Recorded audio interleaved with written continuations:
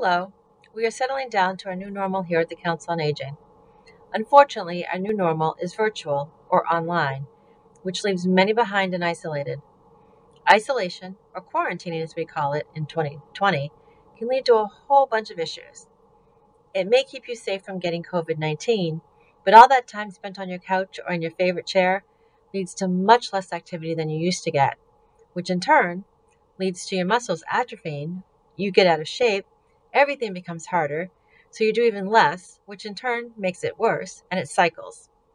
And the older you are, the harder it is to get back into some kind of shape to make you want to be active. Not being active and getting out in the world, seeing friends and strangers alike, can also make you depressed, and both depression and not being active can lead to sleep disruption, as can grief and stress, which all lead to a whole host of problems. It can't be repeated enough.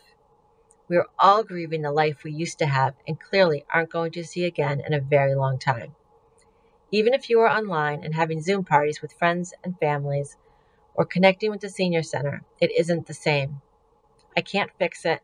I don't have any answers. I'm in the same place as you. I miss all of you. I miss my family and friends. I miss my colleagues and all the strangers and acquaintances I used to meet as I went about my day.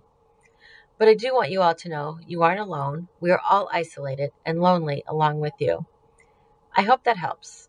That said, though, if it starts to feel like it's too much, reach out to your doctor or to us. We'll help you find someone who can help.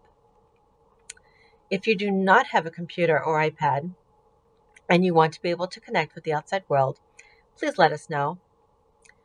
We are trying to come up with ways to beat loneliness, boredom, and isolation. If you have any thoughts beyond opening our doors and letting everyone in, please let us know. We are planning a few parades over the summer to the neighborhoods of many of you who come to the senior center. If you want us to come by, let us know by calling 781-270-1950 or emailing us at coa@burlington.org.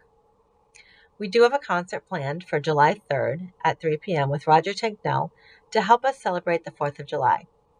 I have also invited other towns to join us to make it even more festive.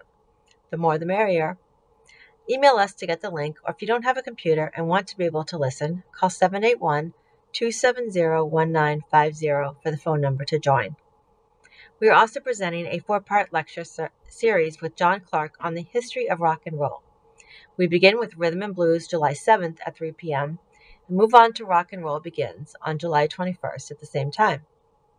August 4th, Mr. Clark covers folk music in the 50s and country western in the 50s on August 18th. We're also having a webinar with Orthopedics Plus on rotator cuff pain. You should be able to call in to almost everything I've listed, so let us know if you want to join by phone if you don't have a computer. The town administrator and I will continue with one coffee hour a month on the third Monday, and Officer Lynn Reynolds is back, virtually of course, on the second Monday of the month at 9 a.m. Of course, we will continue to have weekly general coffee hours. Join us for one, a few, or all of them. We'd love to see you, and you can call in as well. If you haven't already, please make sure you fill out the census. The census dictates funding for Burlington for the next 10 years for federal and state funding.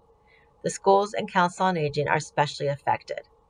If you have trouble filling it out, please let us know. We can help you. Thank you. That's all for now. I'm Marge McDonald, and I hope to see you on our virtual senior center.